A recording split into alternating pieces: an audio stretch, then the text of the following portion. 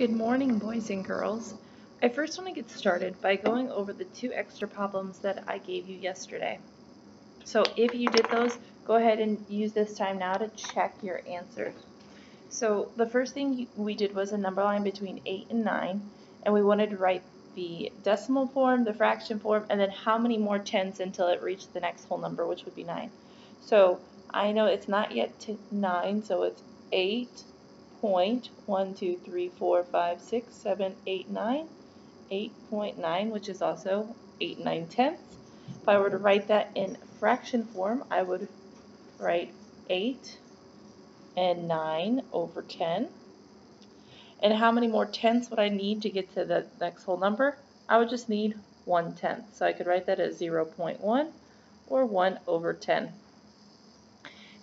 Then the last one was a number line between 13 and 14. I know it's not yet to 14, so it would be 13.1234567 8. If I wrote it as a fraction, I would write 13, 8 over 10. And then how many more tenths to get to 14? 1, 2. So you could either write it as 0.2 or 2 over 10. Alright, I hope you did well on those. Today we're going to continue with fractions and decimals and converting them. And we're also going to kind of take a look at looking at fractions and decimals when they're used in like measurements and meters. The first thing I'm going to do is we are going to convert, as like a refresher, 1/10 into how many hundreds? Kind of abbreviated. So 1/10 equals how many hundredths? If you remember, it is 10. So then if I were to write it as a fraction, 1/10, but let's say I put meters after it, how many hundredths would that be in meters? It is the same thing as before, so 1/10, even if I put meters behind it. So 1/10 is the same as how many hundreds? 10 hundredths. So it works the same with meters as well. Today, if we were to be in school, you would have been given a problem that would have said, draw or shade in a tape diagram 8/10 of a meter. So what you're going to do is you're going to draw a rectangle and break it up into 10 equal pieces, well, as equal as you can. 1, 2, 3.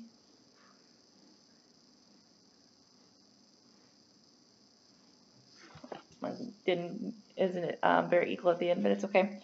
So we're going to color in 8/10 of a meter. This whole thing is 1 whole meter. So that means I'm going to color in 8 of these.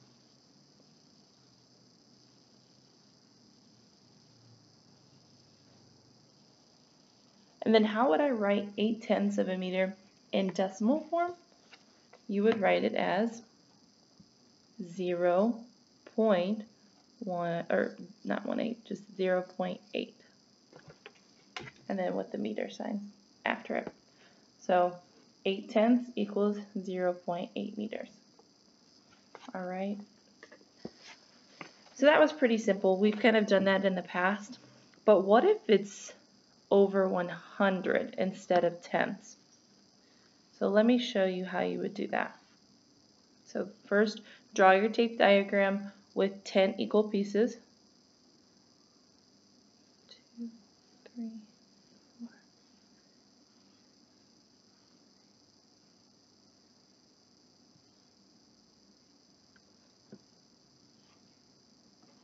All right, here's my tape diagram. Sorry, it's a little sloppy. So I have 10 equal pieces, and this is supposed to be meters.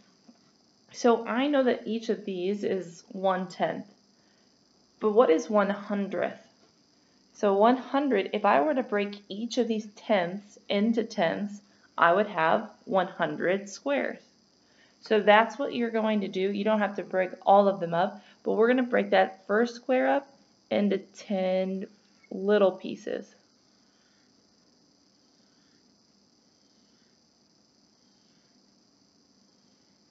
One, 2, 3, 4, 5, 6, 7, 8, 9, 10. It's kind of hard when it's on my whiteboard. So now that I have 10 equal pieces, I'm going to color in 7 of those little pieces. So 1, 2, 3, 4, 5, 6, 7. So 7 out of what would have been 100 is 7 100ths. And then how would I write that as a decimal?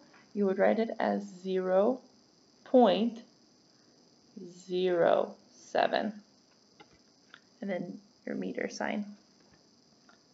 All right, we're going to do one more like that. And then I'm going to give you 2 bonus problems. So the next one, go ahead and draw a tape diagram again with 10 equal parts.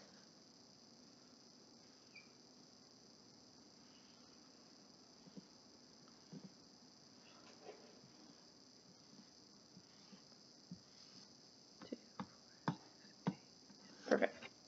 All right, so I have 10 equal parts here, and we're going to do 19 100ths. So as I said before, each of these is 1/10. Well, I don't have just either 2/10ths or 20 100ths. That would be the same as 2/10ths. So I'm going to have to kind of break some of these up. I know that I see that there is a digit in the tens place, which is the 1. So I know that there's 1/10 colored. But now there would be 9 out of the next one. So what I'm going to do is I'm going to split up the next one into tenths. 2, 3, 4, 5.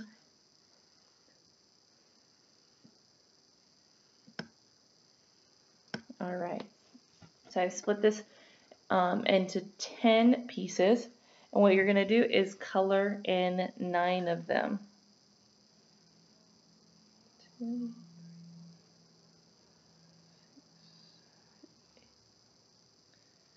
so we could have taken our time and split this first box into 10 and then colored 9 of the next one, but that would have taken quite a bit. So you have one whole colored in of one of the tenths and 9 of the second one. That's the same as 19 100ths. If I were to write that in decimal form, I would write it as 0.19 meters.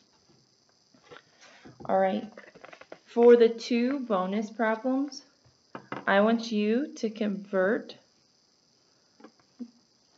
2 fractions into decimals. The 2 fractions I want you to convert are 77 100ths and 28 100ths. All right, I look forward to working with you tomorrow. Have a great day. Bye.